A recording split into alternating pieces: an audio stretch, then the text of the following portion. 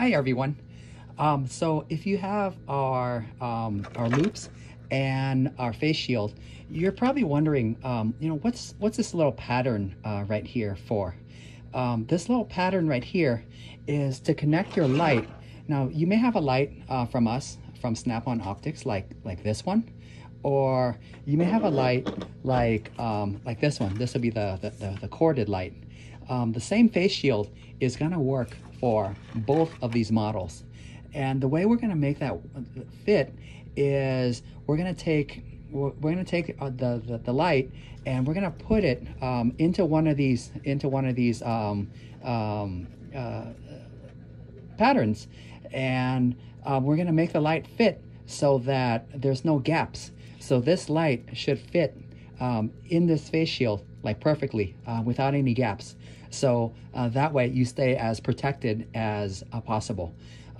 So in my last video, I went through like how to turn this into a functional mask, how to turn this flat material into a functional mask. So I'm not going to go through that in great detail like before, but I am going to do it real quick for us. So there's a protective film that we're going to remove like that. You throw this away, and then wherever you see like a slot, like a slit like this, you're going to dig your nail through it, and it should just open right up for you.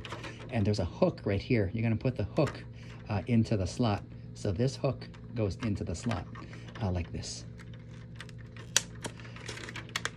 like that. And you see like the face shield is starting to take shape and starting to form that nice curvature, so it keeps you protected. So we're going to do the same for this slot.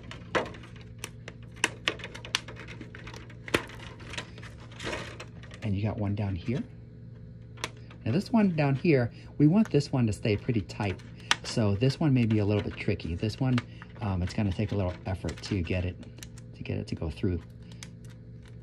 Okay. And once it's in there, you know, it's really in there. This never comes out. So once you get these hooks in, they should pretty much stay in like that. And you got one on top. Now the one on top I'm going to do later. I'm not going to do right now because the top one is going to lock the light in place. So now you've got your face shield.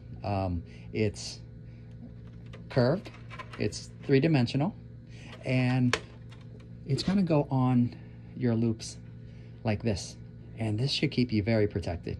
It's going to protect you on the top, the front, and of course, the bottom, which is where all your aerosol is going to come from, because the patient's going to be like below you. So a lot of your aerosol is going to come from the bottom. So this will protect you on the bottom as well. Now with this, we're going to address this pattern right here. So how do we make this light fit into there? Well, it's easy because you can kind of see how it's all going to come together. I'm going to pop out this center circle. I'm going to do that I'm going to put my fingernail right underneath the pre-cut line where I want it to break, and I just push my finger. You heard it snap.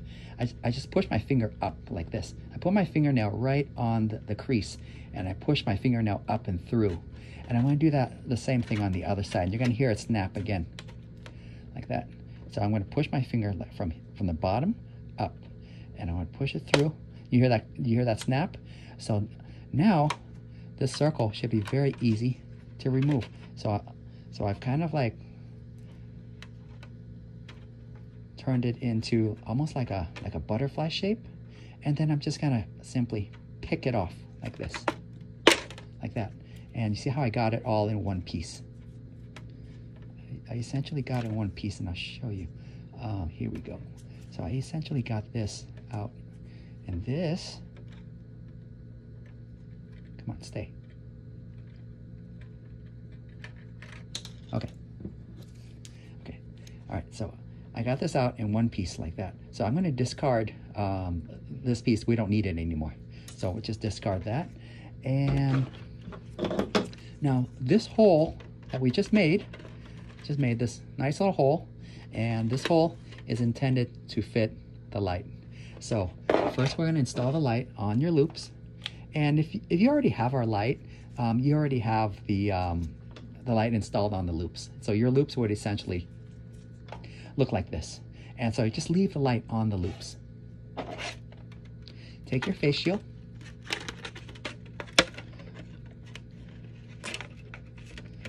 place the face shield on the loupes like that. And this hole is going to fit perfectly with your light.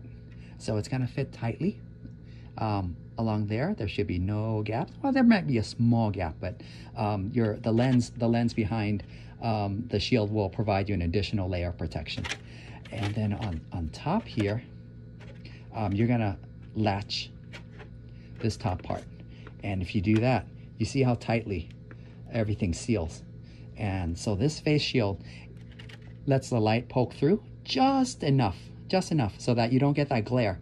The reason why we put the light through the shield is because if you put the light behind the shield like this, if you put the light behind the shield like this, you're going to get this killer glare, and you're not going to want to use the shield every time you do a procedure, and that completely defeats the purpose, because no patient ever comes to you with a big sticker on their forehead that says, you know, I have coronavirus. So if you're going to use the shield, use it for every patient. If you're going to use it every other patient, you know, just don't use it. Like it's not gonna serve its purpose. So if you use the shield, make sure you use it for every patient, and that's what this shield is designed for, is so that you're comfortable using this light with the shield every single time. So in the morning, you may have your shield on your loupes or off your loupes. If your shield's on your loupes, great. If it's off, all you have to do, open things up like this, take the shield, put it through like that.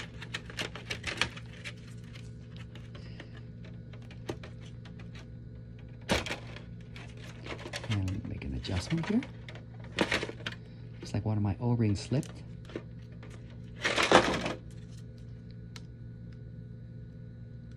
There we go. Okay, all right, it's back in position. Okay, so I'm gonna move this O-ring back. I'm gonna do the same on the other side. I'm gonna do a complete installation so that you can see how it all comes together. Take the pin, just like before, this pin right here, and put it into the O-ring, like that. You can do the same on the other side.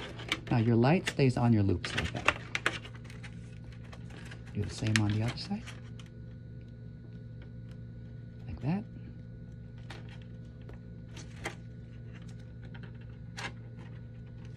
There. And then on top here, now we lock up the top. See how there's still a gap. You still have a gap on top. So there's a lock up here.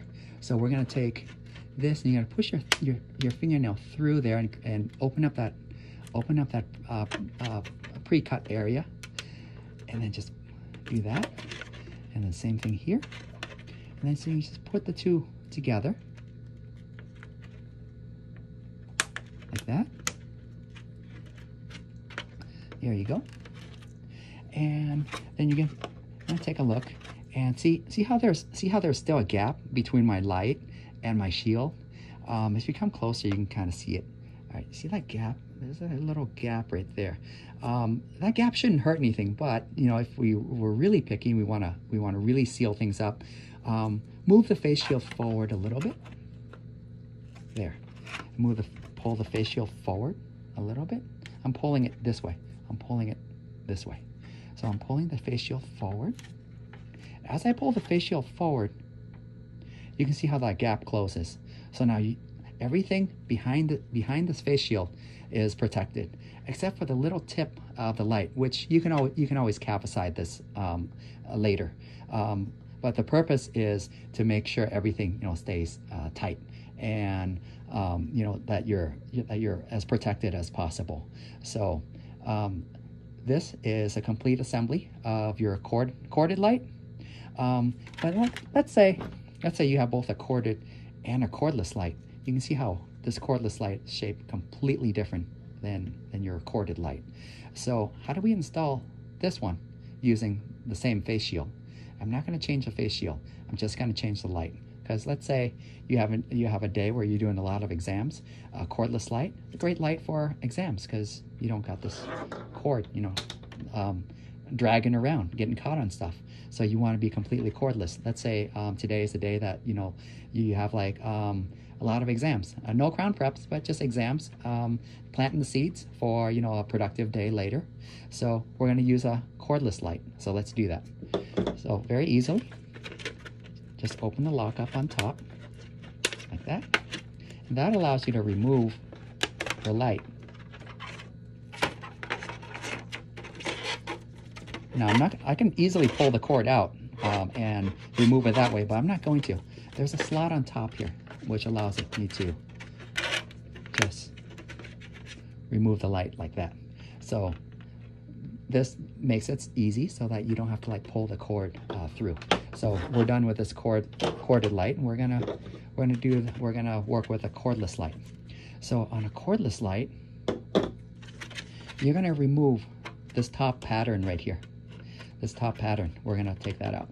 We're gonna do that by putting our fingernail where we want the material to separate, like that, and then I just easily separate it. See how easy that was? So this piece, this piece right here, we can just throw away. Do the same thing on the other side.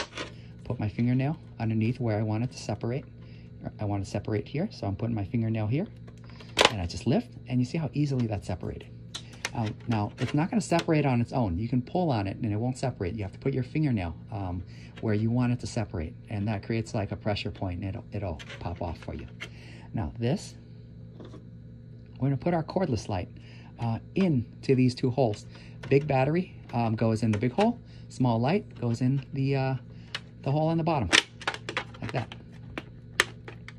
Okay, so you can see how the face shield is actually holding the light in place. So let's say I'm starting from the beginning. Let's say I'm starting from the beginning. I got my face shield, I got my light, and I've got my loops. Now these three things have to come together. So we're gonna put our light into our face shield like this. Okay, light goes in the face shield. Then I'm going to lock it in place by closing the lock on top.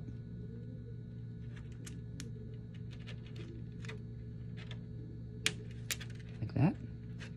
Okay, so that's closed. So now the cool thing is, you see how this face shield is so strong that it's holding this cordless light in place. The face shield is holding the cordless light in place. If I move around, it's not coming out. So this light is actually supporting this face shield. So you can imagine how tightly the face shield is fitting around this light. So this face shield is designed to be used with our Snap-on Optics light. You can use it with other lights too, but it works best if you use it with our light. So you take your face shield and your light already assembled, bring it together with your loops, and you already know how to do this, like that. I know you've done it before, so you already know how to do this. So just like before, the pins go into the slot, and it's always a good idea to use 2 or 3 retention rings, like that. And do the same on the other side.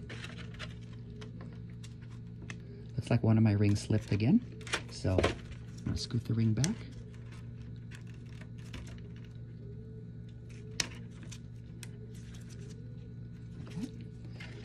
So I'll put the pin into the retention ring again.